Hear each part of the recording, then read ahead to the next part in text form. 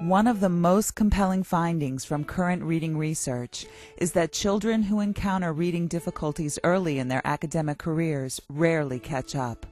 The consequences of a slow start in reading appear to accumulate over time and affect students in a variety of academic areas.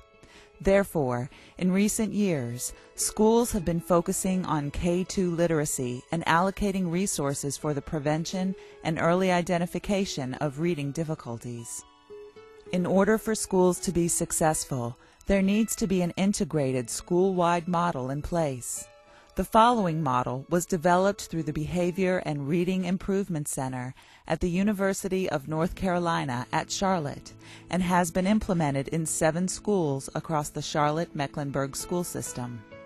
What you'll see here was filmed at Montclair Elementary, an urban school where 89% of students receive free or reduced lunch, and for 67% of the students, English is a second language. Using the comprehensive reading model here at Montclair Elementary School has had a major impact on the student achievement. I feel it's very important as the principal that I have an ongoing knowledge of every child in my building in terms of their progress, not only just for the child, but in terms of the teachers who are teaching in the school. If there is, if I notice that there's a lack of progress, is it due to a problem with the child, or is it due to something that I need to do to shore up or support the staff, the teaching staff? The literacy facilitator, in my personal opinion, is the most important position in the building as far as delivery of curriculum for the children. They not only are to have an oversight over all of the data as in regards to student progress, but they need to know about individual staff members. They need to be well versed in the personnel so that together we can all sit and make those informed decisions about what children need to be paired with what staff members, what professional development needs to be offered for the staff. The literacy leadership role involves more than just selecting reading programs and assessing students. It involves being aware of all student progress throughout the year and keeping in touch with the teachers and the principal and everyone involved in the progress of the students.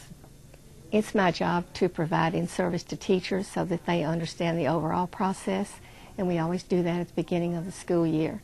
I also need to be sure that the tutors have training and to follow up with supplemental support for them whenever they need it. Montclair Elementary has an integrated reading model in place to address the needs of students. There are 5 components of the reading model. Each component is related and critical in ensuring that the best instructional decisions are made for students who need support in reading. The components include screening students and placing them in supplemental programs, scheduling instruction, ensuring strong and regular implementation, progress monitoring, and making instructional decisions. We are going to focus on the experiences of the school staff using the model to make informed instructional decisions for Milady, a first-grade student who is at risk for failure in reading. Milady, like all other first-grade students, was screened at the beginning of the year using the dynamic indicators of basic early literacy skills, or DIBELS assessment. An assessment team has been formed to collect these initial benchmark measures to increase the reliability of scores. Based on student performance across assessment measures, DIBELS generates instructional recommendations as benchmark, strategic, or intensive. Students identified as benchmark are considered to be at grade level and expected to progress at an adequate rate in the core reading program, and therefore require no additional intervention.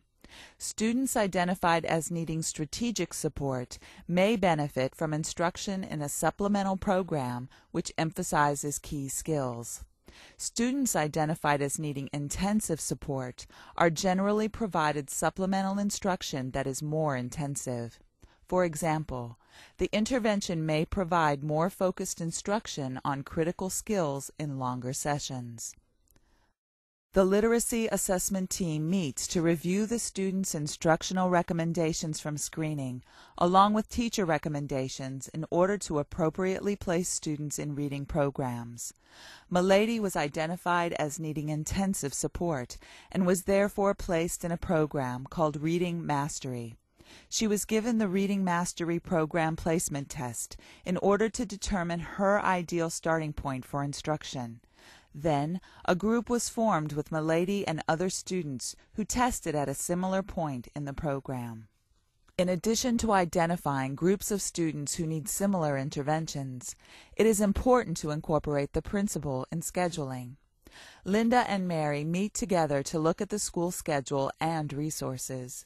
There are many students who require supplemental instruction, so it is critical at this school to consider several factors, including the availability of supplemental staff and the school schedule.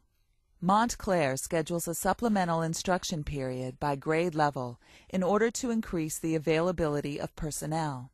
Teachers, instructional assistants, and reading tutors all provide supplemental reading instruction to students. We have strong supplemental support in place for our students. However, I need to be sure that these programs are implemented the way they were designed to make the most difference for our students. When I hold up my finger, say, "Sss, get ready." Good job, Sam. Treatment fidelity plays an equally important role in ensuring the progress of students. Linda watches a lesson being taught and uses a checklist to determine whether the program is implemented the way it was designed to be taught. These checklists include items that should be present during the lesson. For example, providing instruction on each component of the lesson, using the correction procedure, and giving individual turns. The literacy facilitator provides follow-up support by modeling a lesson or providing coaching for specific components of a lesson in order for tutors to gain proficiency with the program. Another component of the reading model is progress monitoring. The classroom teacher monitors Milady's progress by administering Dibble's progress monitoring subtests every week or two. This information is critical in making informed decisions regarding instruction. I pull the progress monitoring graphs for each student and create a report every month to share with the principal and with the grade level teams. The monthly reports include the progress of the students, the fidelity implementation, and the frequency of instruction. We use this to help us determine other important information. For instance, the number of absences a student has, the reasons for those absences, the number of lessons, and why a student received less than 4 or 5 lessons a week. The monthly reports that I'm provided through the progress monitoring I find are very, very important because this gives me a hands-on means of keeping track of our children in terms of, are they progressing the way they should? Are they being prepared for the next grade level? Those monthly reports also give me a good handle on what's happening in individual groups with individual tutors and reading teachers. So if a group of children seem to be stalling in their progress, we can go in and look and see, okay, what support do we need to lend to that tutor? The progress monitoring reports also give us a concrete means of showing the parents how their children are progressing through the course of the year, and not just that particular year, but now that we've had the model in place for a number of years, we can show a child's progress over the course of multiple years. And the parents can see we're held responsible, we're held to a high standard, but we can list for the parents what we've done at each point along the spectrum of this child's learning how to read. If there are problems with the child, if we feel the child needs maybe some extra support that could potentially be offered through a means of EC services, you know, this is data that would support beginning that process as well. So the parents have something that they can actually see in front of them that's concrete. In many instances, the parents can understand the visual better than understanding the verbal that we share with them. This is a sample of a monthly report. In this case, the good news is that 50 of the 59 students, or 85%, receiving supplemental instruction are on the path to reaching their reading goals. The bad news is that there are 15% who are not as successful.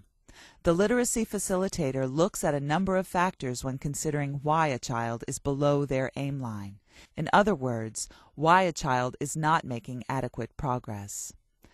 The monthly report includes the names of students who are below the aim line and information regarding the number of lessons taught, the tutor who is providing instruction for the student, and a report of the fidelity that was collected. As you can see, there are students who received very few lessons this month, and this was the reason why they were not making adequate progress in reading.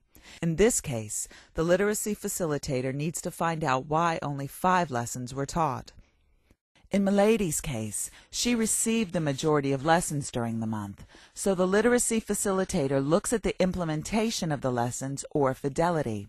It is important that the lessons be taught with the same structure and that they are followed as written. When Linda looks at the tutor assigned to teach Milady, she realizes that Ms. Patterson is a new tutor. She has received initial training in implementing reading mastery and has been teaching the program for approximately 3 weeks. After meeting with the principal, Linda meets with the grade level team to share student progress. She presents the monthly report to the team and distributes each student's progress monitoring graph. The team then focuses specifically on those students who are not making adequate progress. They make the determination that Milady's tutor needs instructional support in order to implement reading mastery with high fidelity.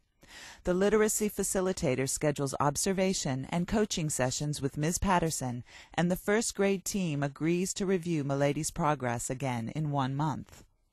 Professional development is critical to providing staff with the knowledge they need to implement reading programs with high fidelity. The school-wide reading model takes into account the need for ongoing professional development. Side-by-side coaching is one specific strategy used to provide ongoing support to tutors.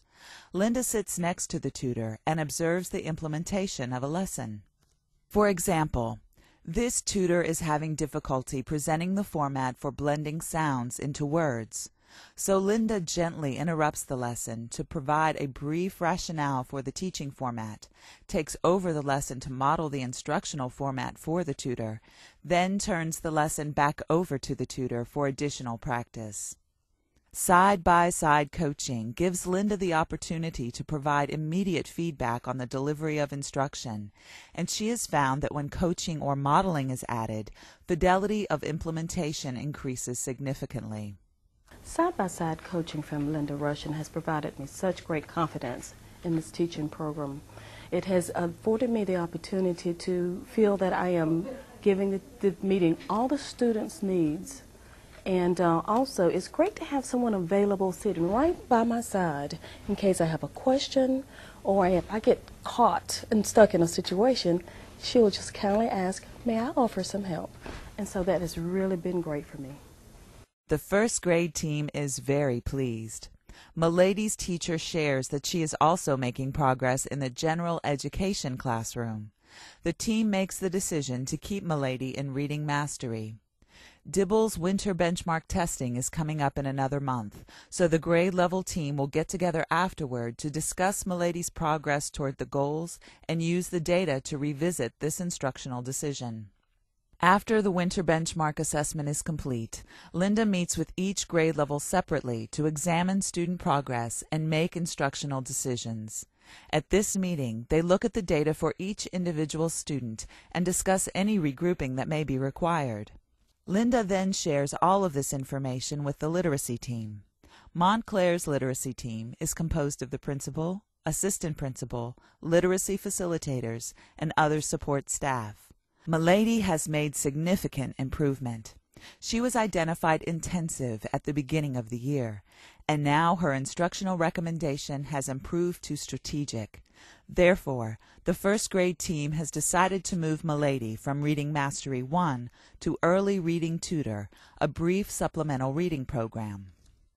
At the beginning of the year, Milady was having a lot of difficulty reading, especially decoding and sight word recognition and stuff like that. So we knew that we needed to get some help for her in those areas. Well, she's gotten a lot more motivated. At the beginning of the year, we had a lot of trouble with behavior. So as she developed confidence in reading, some of the behavior issues went away, and she was more self-motivated in her reading and her writing. I found it out when I was starting. I cannot read, and now I know how to read. And now, when I was starting, I did not know the words, the sounds of the words. Now I know the words and the sounds of the words. It's vital to involve teachers in every aspect of data collection and in the instructional decisions they make for each child. In Milady's case, her teacher and the principal and the literacy team all worked together to help make the decisions for interventions for her. She started out in reading mastery, then she went to early reading tutor, and now, third quarter, she is benchmark. And I have no doubt that Milady will be successful in second grade next year. Perhaps the most important responsibility of elementary schools is to ensure that all students become proficient readers. Implementing a school-wide reading model is everybody's business. It requires the support of the school principal, the leadership of the literacy facilitator, the ongoing professional development activities, the skill of trained tutors, and the involvement of classroom teachers working together and using data to make appropriate instructional decisions.